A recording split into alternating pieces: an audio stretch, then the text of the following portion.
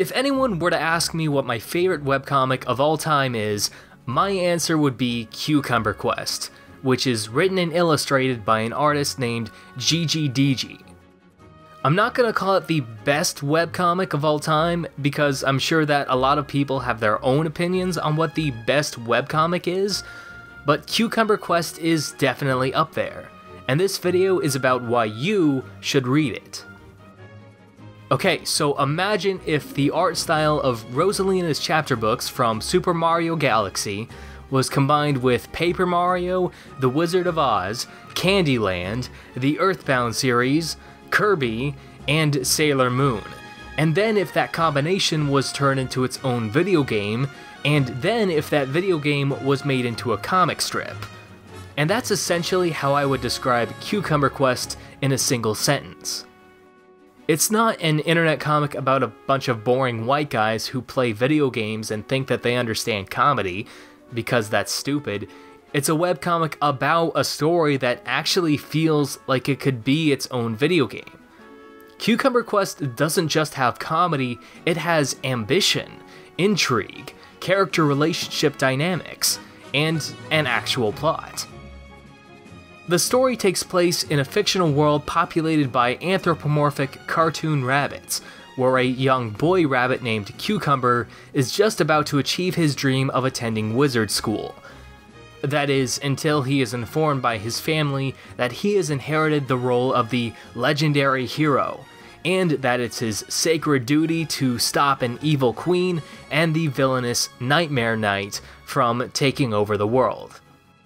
Joined by his much braver little sister, a cowardly royal guardsman, and a princess from one of the planet's 7 kingdoms, our hero Cucumber, who would much rather be at school, reluctantly sets out to traverse across the world, recover the legendary Dream Sword, and defeat the various disaster masters created by the Nightmare Knight, all while pointing out the ridiculous and flawed aspects of the quest that he has been forced to take part of.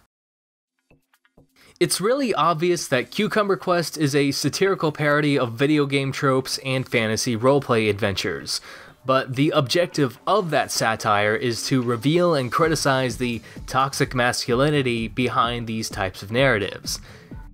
It's not saying that all men are inherently evil, which is never what toxic masculinity even meant to begin with. It's saying that there is a destructive mindset that can invalidate individual experiences. I mean, the whole tradition of the legendary hero is a masculine ideal that is forced upon the protagonist by a lazy oracle, as well as Cucumber's negligent father, who himself is a major example of toxic masculinity given the abandonment of his parental responsibilities in favor of doing whatever he wants. It's also worth noting that although the villainous Nightmare Knight doesn't have to be the villain, and could easily become a better person, he still chooses to carry himself with this aloof, emotionally detached persona because all of his power comes from people being afraid of him, and he doesn't want to give that up. In this case, toxic masculinity is equated with having power, but it's ultimately a power that is also a genuine problem for the character. And it's probably no coincidence that from the aforementioned evil queen, as well as the 8 disaster masters, to everyone's favorite witch daughter Peridot, every villain in Cucumber Quest is more redeemable than the protagonist's own father. See, the thing about satire is that it's not just about making fun of things for the sake of a comedic punchline. It's about pointing out why those things should be made fun of in the first place, to have an actual point that the parody is making. The message of Cucumber Quest is about how individuals do not have to fully adhere to the destructive identities that society has created for them, while also being about making fun of video games.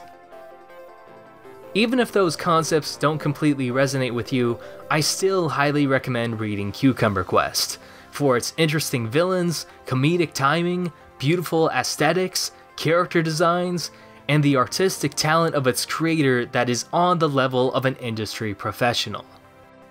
Whether it's through the official website or in print form with the published graphic novels, this entire video is why you should read my favorite webcomic of all time, Gigi D.G's Cucumber Quest.